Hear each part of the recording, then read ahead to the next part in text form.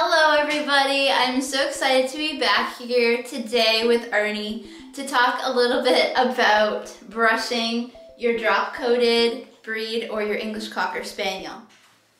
Depending on the individual dog, they can have quite a bit of coat.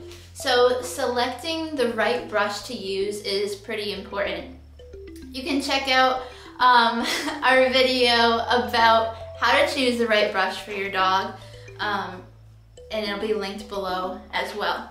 But now that we have our dog ready to be brushed, something I just wanted to mention really quickly is whenever your dog is on the grooming table, you want it to be a very positive experience. So throughout this brushing session with Ernie, he's going to get lots of snacks and cookies just to reinforce that this is a good, positive, happy experience. So let's start that off, shall we, Ernie? The first thing that we want to do is put moisture back into the coat. So Ernie got a bath 2 days ago and he's still fairly clean. He did go for a walk this morning in the woods, so he has a few burrs that we'll be picking out.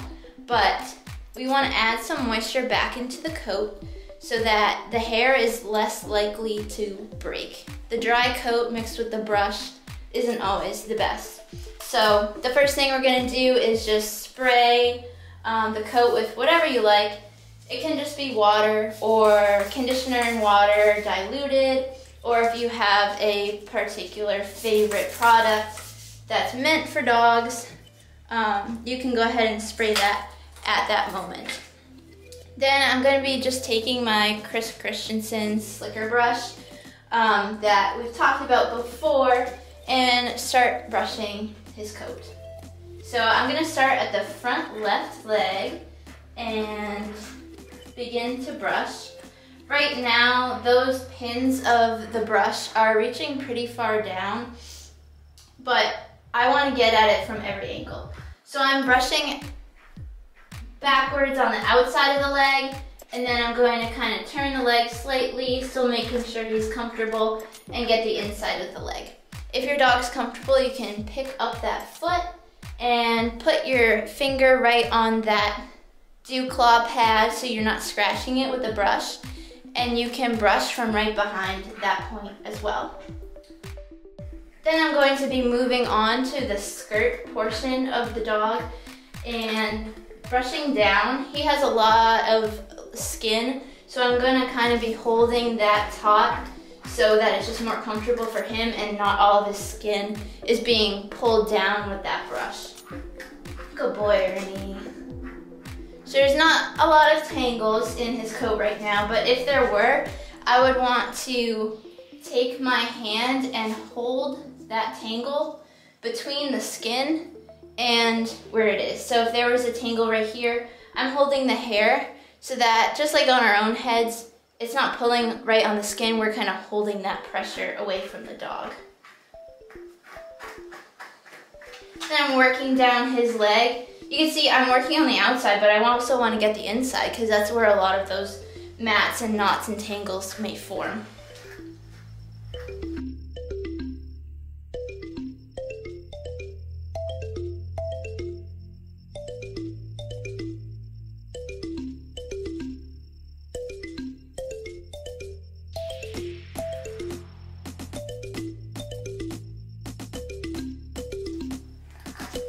You can see there's some dirt flying off him, some little burrs that got stuck in his coat from our walk in the woods this morning. And all those things, getting them out right now after we walked is a great idea. If they were left in there, he might try to pull them out with his teeth, and his saliva licking his coat and everything would just tangle it more and make it worse. So we've got that back leg. We've got that skirt on the side all done. Now we're moving back to his other front leg.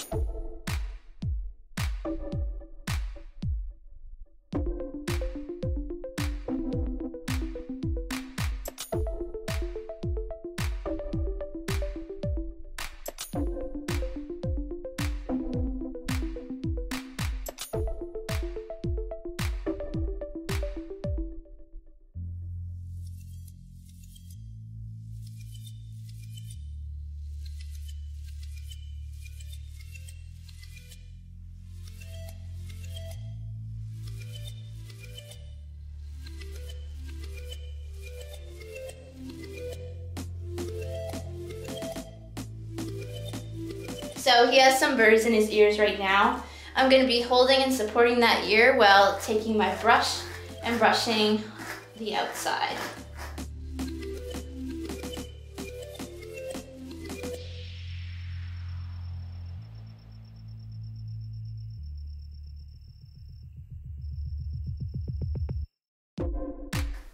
This front portion of an English Cocker's ear tends to get a little gross sometimes because it tends to get in their lip or after they eat or anything. If they're not wearing a snood while they eat, that portion often gets moisture and gets the dirtiest the fastest.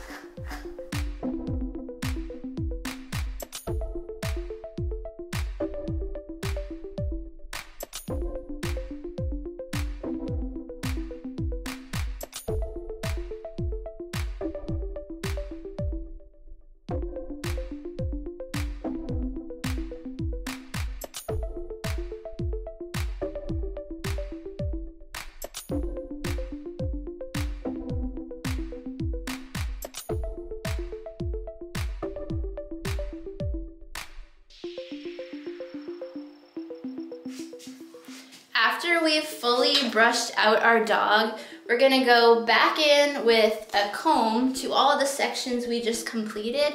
I have a Greyhound comb right here with wide spacing and fine spacing, and I'm gonna take that fine section and go through the entire coat everywhere that I brushed, just to make sure I didn't miss anything. My slicker brush has pretty wide spaced pins, so in case there was anything that I missed, I will find it when I'm using my comb.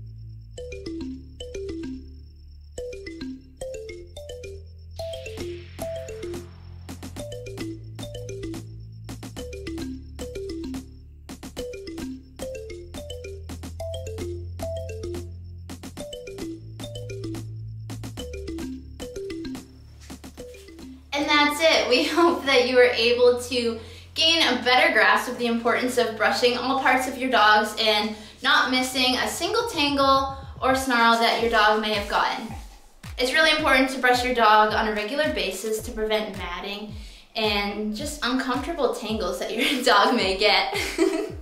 When your dog has a tangle or a mat, it actually pulls on their skin and causes a lot of discomfort. It's kind of like walking around and someone's constantly like pulling on your head, on your hair.